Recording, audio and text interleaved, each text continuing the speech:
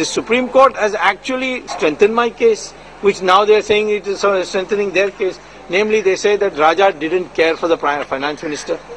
Well, what did the finance minister do then? He was given a responsibility to jointly decide, which he says he decided, which the Prime Minister says they decided.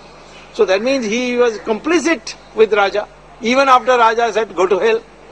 Because Raja had, of course, a big patron whose turn is next. And therefore, I am very, very sure that Mr. Chidambaram will have to face the court and answer the charges, and I am 100% certain that he will be convicted.